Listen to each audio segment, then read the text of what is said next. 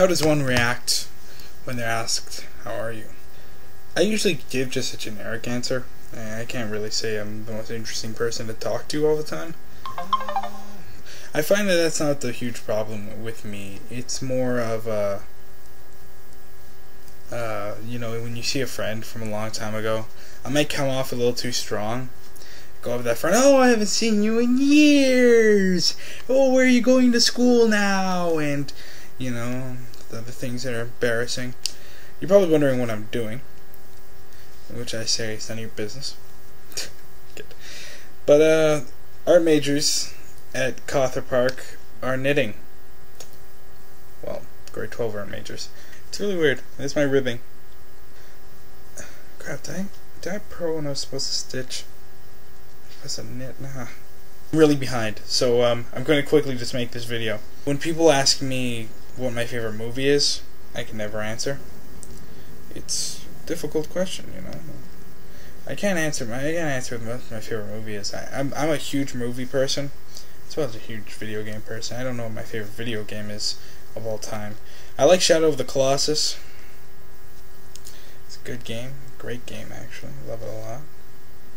I gave it to my girlfriend, and I hope she likes it. Yeah, I can't answer what I like about comic books. Well, I kind of can. I like superheroes. My favorite comic book series, I can't even name it because I don't read Spider-Man anymore, or I haven't been for a while. But I love all my old back issues.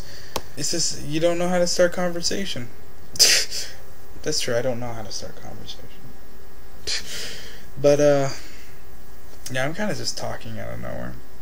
Quickly, I'll just say that, a bit of me, have you ever been interested in people you meet on, buses? Well, you don't meet them, but, you see they're playing a video game, or you see they're doing something, or reading a book you really like.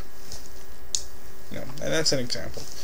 And then you want to ask them how they feel about it, or, hey, what game are you playing? But you don't, there's a rule of the buses, you're not allowed to talk to a single soul in there. Well, you're allowed to. I don't think there's any law, at least not in Ontario. But it's a kind of awkwardness. I don't know. We're kind of encouraged to meet new people every day, and that's what I like to do. I like meeting new people, absolutely all the time. And really, when can we? Every time is a bad time. Buses are just not the place to do these type of things. It's creepy. You're the guy on the bus talking to random people. That's not right. Or when you accidentally start humming a random song. Or I think I've told you guys about that. I sing in the shower and I sing also in in the bus. I'd love to hear what other people think about the whole bus fiasco. Be sure to message us. Or, maybe some of the other members of the vlog. Unless you don't ride buses. Yeah. Bye, everybody.